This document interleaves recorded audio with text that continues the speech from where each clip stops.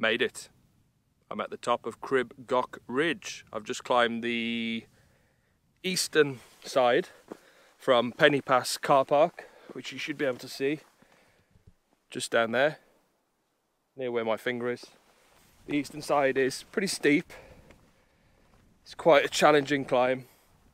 It's not for the inexperienced, but if you can climb, and if you're not scared of heights, definitely worth the effort. It's beautiful. It's one of my favourite places on earth by far. It runs east to west for, I don't know, a mile or two that way towards the summit of Snowdon. Not quite sure what the plan is for me today. I've got the whole day up here. I'm going to wild camp tonight, get a load of photos and videos throughout the day into sunset, sunrise tomorrow, and then head home. Camping will be that way somewhere. I don't know. For now, I'm going to take it easy, get some time lapse on the go, and take a slow walk along the ridge and just see what takes my fancy. It's difficult weather conditions for time lapse because the weather is so good. It's usually the other way around for me. Clear blue skies, no clouds, very little wind. There's not much movement, so I'm not sure how time lapse photography is going to go. I'm going to have to make some really long ones, but that's fine. I've got plenty of time. Hopefully I can get some moving shadows on the ground or something. I don't know. There are no clouds. I don't think there are forecast to be any clouds either, so we'll see how we go with that.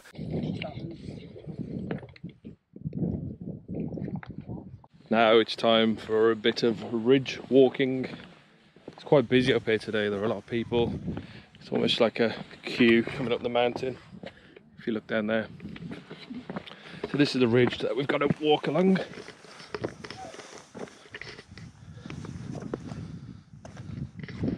There are various ways to do this. Some people come down the left-hand side about 6 feet or so, and then walk along scrambling like that.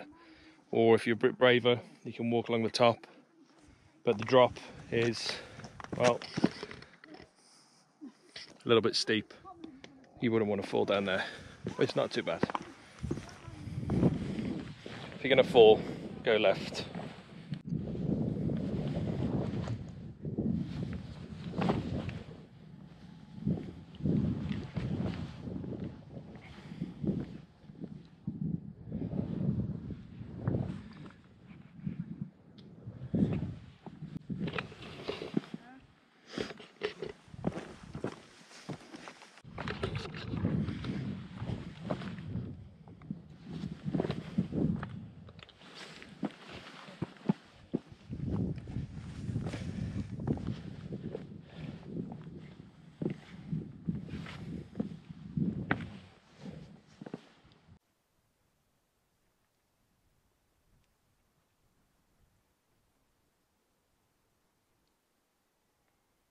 Something that I wanted to talk about in my vlog today was quality and quantity.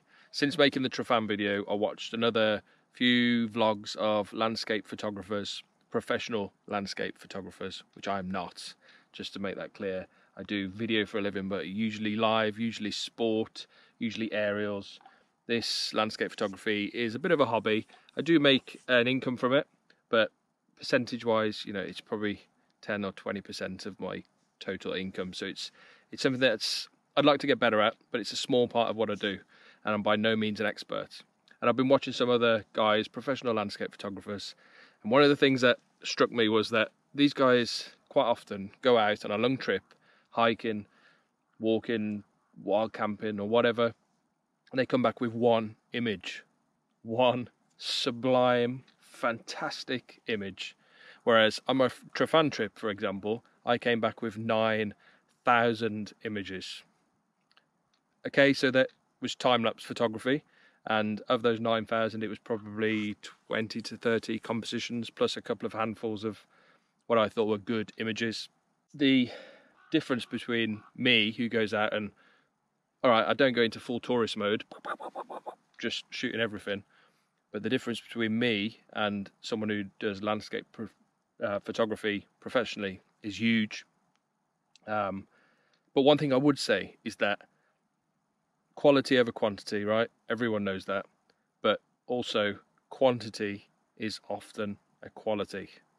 Something that you should remember. So don't feel bad if you're like me and you go out doing landscape photography and end up shooting lots and lots and lots and lots and lots and lots of things, because that's what many of us do. We're not fortunate enough to be able to just go out and shoot one image. We need to fill our portfolios full of good quality things.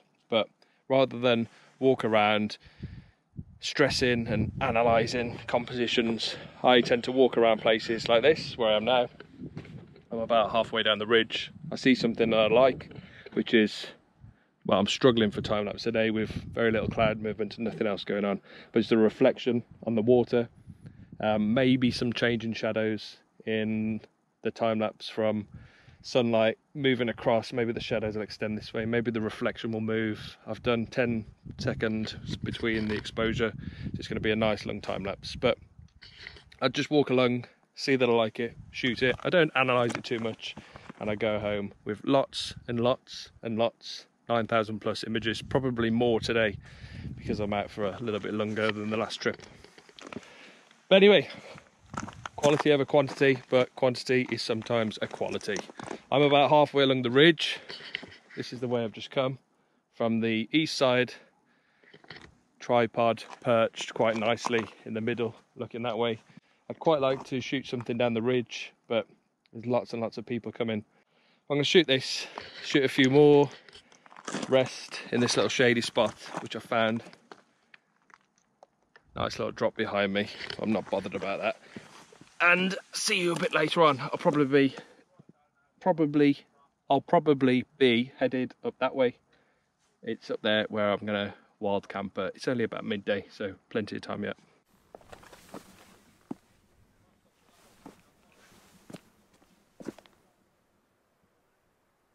Right, I'm off. The light is almost too good for a walk in the mountains, but it's no good for photography. It's the middle of the day, so I'm going to take a break for a couple of hours. I'm going to head this way. I'm going to go and have a pot noodle. Very important to keep your calories up. Get a pot noodle on the go.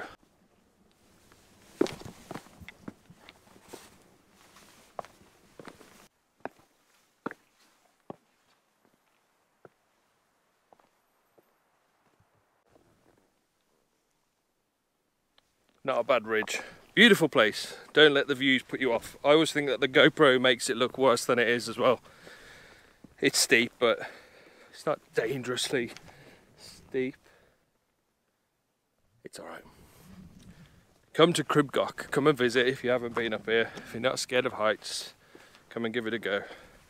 This is a tricky bit. So about halfway across, I think it's called the Pinnacle. It's a bit further down here, but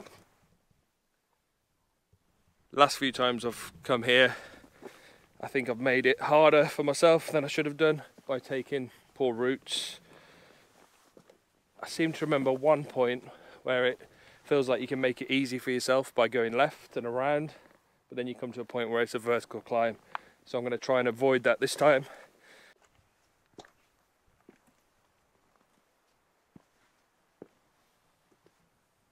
So this is the tricky bit. This is the bit where I struggled last time. I went down, left and tried to go around, but this is ridiculously steep. So I think what I'm going to try this time is go down, left and around, and then to the right behind this first stone. And hopefully it's not as steep and doesn't involve as big as a climb as the last time I came here, because to be honest, it felt a little bit uncomfortable to say the least, because these drops are pretty substantial.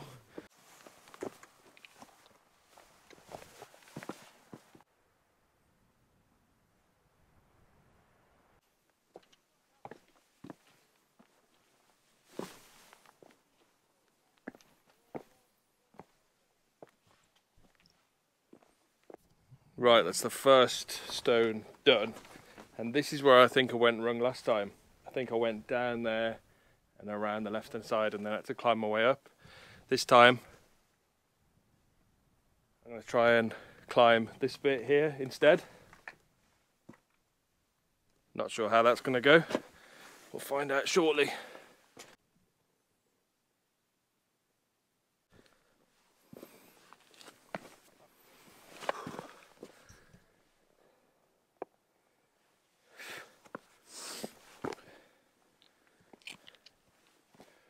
Whew.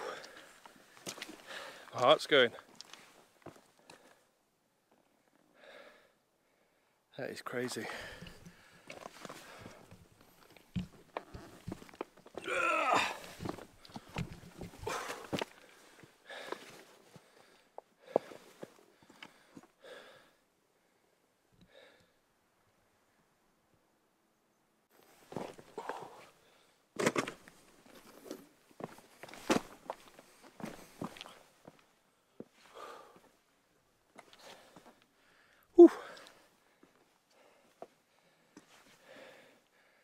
Right, I've done the tricky bit. Pot noodle time, definitely. And then nice, easy descent here, and then up to the next summit. This will be a great place for sunset. The sun sets on that far side out over the sea. So it'll be a nice position for that. So I'll probably camp on the top there. I am now a very happy chappy with a king-size Bombay bad boy pot noodle made with the jet ball. If you haven't got a jet ball and you're into camping or hiking, get a jet ball. Boils water in about 2 minutes. I found some shade. I can't believe that it's September in Wales and I'm complaining about it being too hot and too much sunshine. This mountain peak over here is Tryfan, not quite sure how you pronounce it. That's where my last video was. That's the peak that I climbed. For anyone that hasn't seen that, go and check it out. It was pretty cool and it inspired me to make this one. I had a lot of good feedback, good comments, likes and shares and all that kind of stuff, which I was really pleased with. And I enjoyed watching it back myself. That's the main reason for making these videos, is that I enjoy watching them back. Maybe they'll be helpful for anyone who's considering climbing these mountains and ridges to look back on and get some information. So I'm going to have this pot noodle. I'm going to sit here in the shade for a bit, play on my phone. There is phone signal here, surprisingly. There's been no phone signal all the way up, and then 3G at the top. So I'm going to sit here for an hour or two, chill out, and see you. Little drone that's just flown overhead. About 2 hours ago I finished that pot noodle, and since then I've been sat here in silence with no one around, no wind, it's perfectly calm, just admiring the view. I'm not sure where the time's gone, to be honest. I do have a little problem though. I'm running out of food. I didn't bring enough with me, and so controversially I know that if I walk up that summit there along the ridge and up to the summit of Snowdon itself, there is a tourist centre and they will almost certainly sell food. So I think that's what I'm going to do. Like one of those rumours you hear of when Ray Mears or Bear Grylls goes out into the wilderness and then they're caught eating and sleeping in a 5-star hotel overnight. That's going to be me. I'm going to go to the tourist centre and try and get me something to eat. Otherwise I'm going to be starving. And then I'm going to see you back on the other side of this peak towards sunset for some more photography, all being well.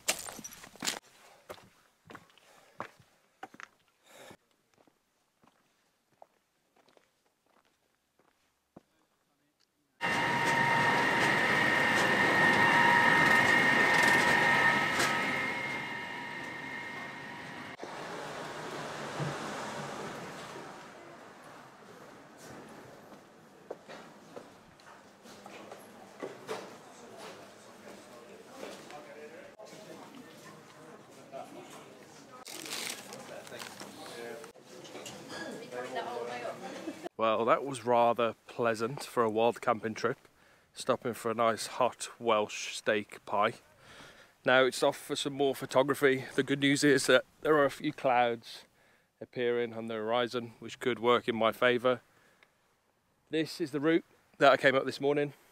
There's Crib Goch, right across the ridge there, up and around, and up to Snowdon Summit just behind me.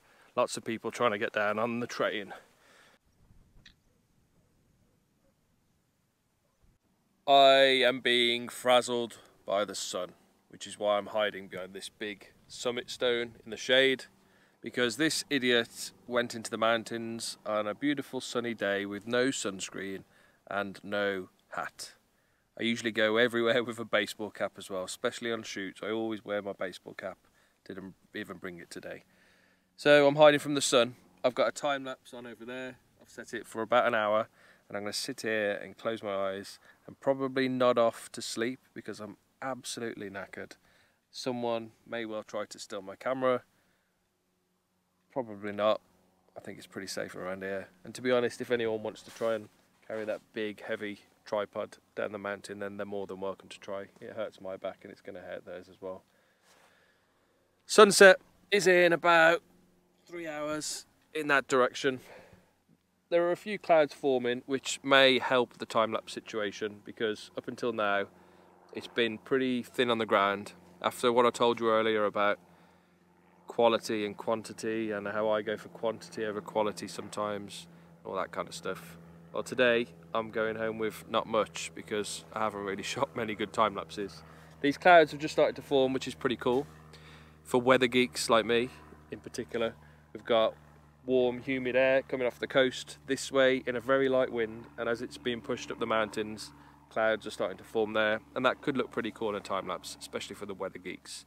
But other than that, it's fingers crossed for sunset and sunrise tomorrow morning.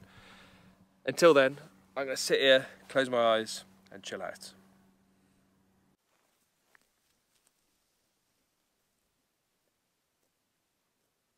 It's now just after sundown. Camera's over there, just behind my tent, filming a long time lapse. It's been going for about 2 hours or so before sunset. It's going to have to be sort of Holy Grail style-ish. There's nothing to really see at night, but I've had to babysit the exposure quite a lot, giving it a tweak every 20 minutes or so. So I'll leave this go for a little bit longer, get some real duskness to it. Looks quite nice now. And then I'm going to turn in because I'm absolutely knackered. Last night's sleep in the car didn't help. So I'm going to finish this time lapse, sort my kit away and get some sleep in my dodgy tent. And then sunrise tomorrow morning, I've got a shot planned, which is going to be, I'm not going to walk over there now, but it's looking from that cairn there back towards Crib Goch Ridge. Sunrise should be over that way. That's it for tonight. See you tomorrow morning. Good night. Morning, folks. How are you? I'm just sat on a rock drinking a coffee, admiring the sunrise, which is spectacular this morning. We've got a time lapse on the go. It's the first and last time lapse today because I need to go home. So we'll do this one and then I'm going to head off down the miners track, which is just here. And it's a, I don't know, 3 or 4 miles, shortish, flat walk back to the car. It's nice and easy. It's nowhere near as challenging as to how I got up here yesterday. So I'm looking forward to that. The views are spectacular this morning. I wish I could stay and film them, but I need to get home. Got a nice shadow of Mount Snowdon out to sea. Got all this mountain range lit up nicely in the morning light. Bear Grylls private island over there. You might just see it where my finger is. All looks fantastic. It's a beautiful place. If you haven't been here, especially if you're in the UK and you've never been here, consider getting up here. You're missing out if you haven't. Beautiful. Look at that. Thanks for watching, folks. That's it from me. See you in the next video. Cheerio.